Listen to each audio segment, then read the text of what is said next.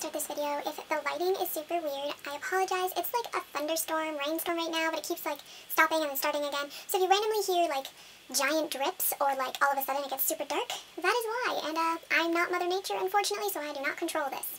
So bear with me for this video. I'm sorry guys, I'm really bad at math.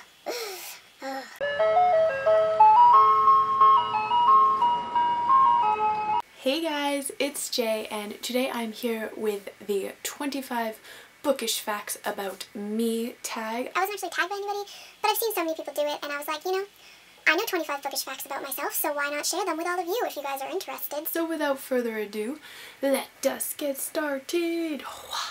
Number 1 is that the first books that really got me into reading were the House of Night series by PC and Kirsten Cast. I read them back when I was like 12 or 13. I actually took all of my cousin's books. They're not actually all mine. I have all 12 of them.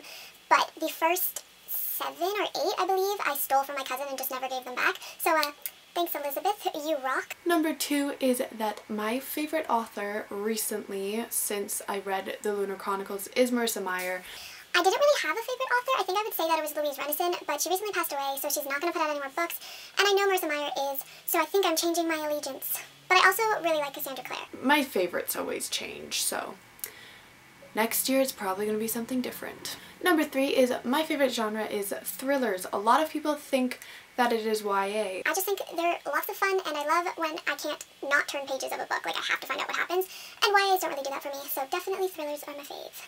Number 4, my least favorite genre is nonfiction. I can't get into it. I don't think I've ever read a nonfiction book all the way through. Number 5, this year I read my first memoir, which was Tyler Oakley's Binge, and I absolutely loved it. And I want to read more memoirs, so if you have any similar suggestions to binge, let me know, and I would love to read it. Number 6, a lot of people are going to hate me for this, especially Molly. I have never read Harry Potter.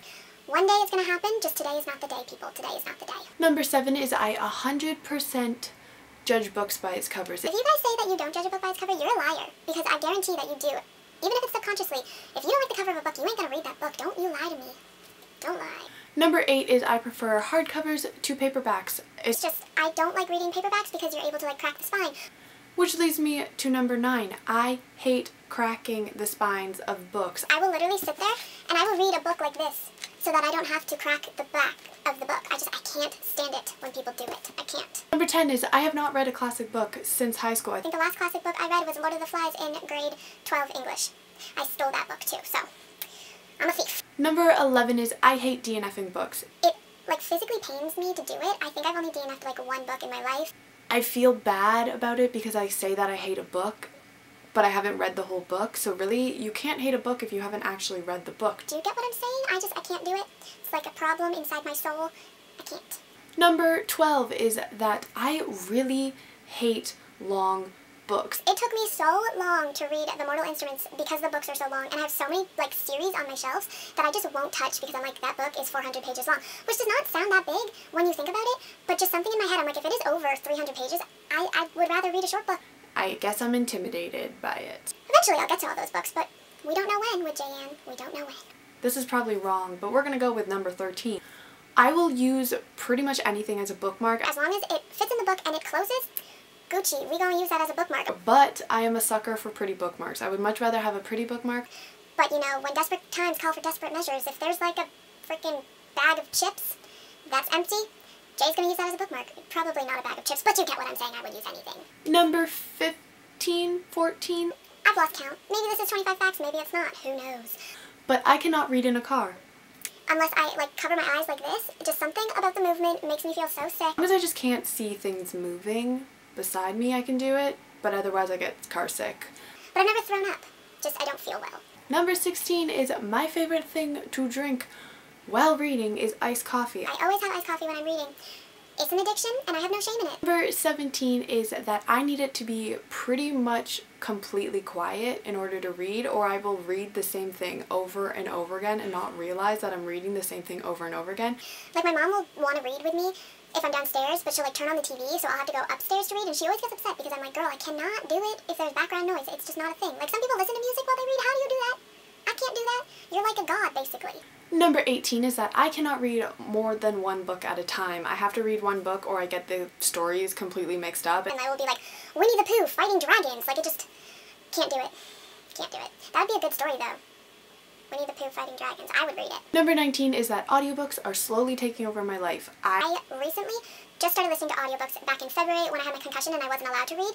And now, like, they hold a special place in my heart. I love audiobooks. I can, like, sit there and I can color and listen to a book at the same time, and it's, like, double whammy. And if you don't listen to audiobooks, I would highly recommend listening to audiobooks. It's amazing.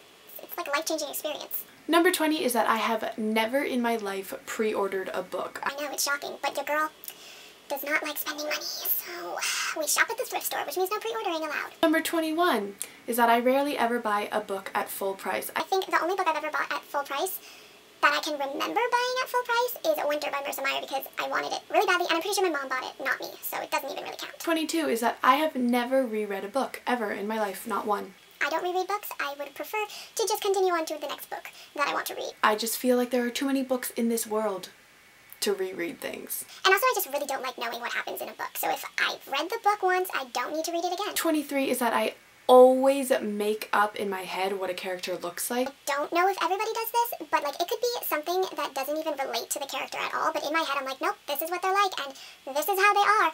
And then this leads me to number 24. I really don't like movie adaptations of books because it changes the way that I think of the characters. For instance, like Tris from Divergent. I had this picture in my head of Tris, and then I saw that movie, and now I cannot get that actress out of my head, and everything about that actress is Tris, and I'm like, no, that's not what she was like at all, and it just bothers me so much. It's like a pet peeve. I hate not having my own idea of a character. Honestly, I have lost track of what number this is, so we're gonna say that it's 24. I don't know. I've never been to a book signing before, ever in my life, and I probably won't go to one because not a lot of authors come to Hamilton.